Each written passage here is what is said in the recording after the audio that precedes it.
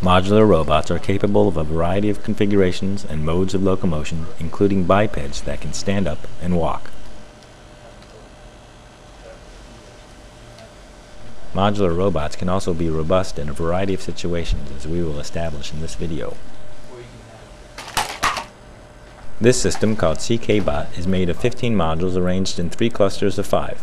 Each cluster has a camera module with a 20 frame per second video and LED blinkers as well as accelerometers. The other 12 modules each have an embedded computer, position and proximity sensors, and a 1-degree freedom servo that has a rotational range of 180 degrees.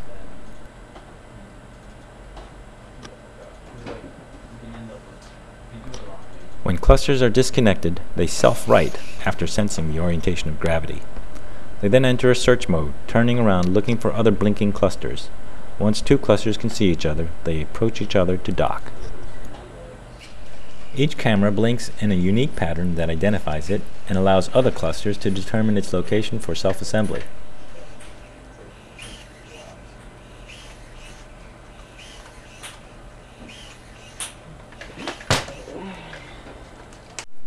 Here, the video speed is 5 times normal.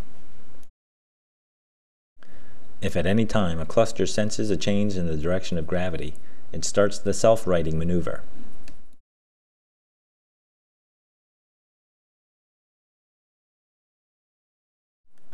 Once 2 clusters are docked, they move as a unit, searching for the 3rd cluster.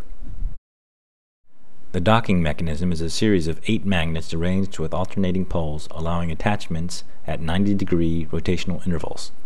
While magnetic misalignment is possible, it is unlikely.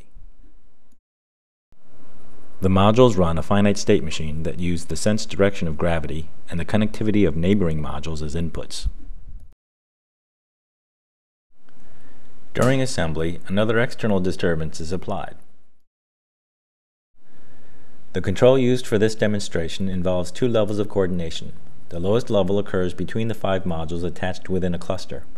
Commands to coordinate the motions of the servos in that cluster occur using the robotics bus protocol built on top of CAN bus. The higher level of coordination is between each cluster.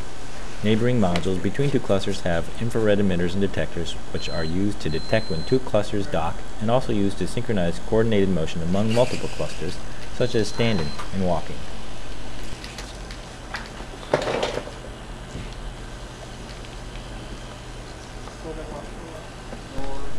After successful self-reassembly, the system stands up and continues its task.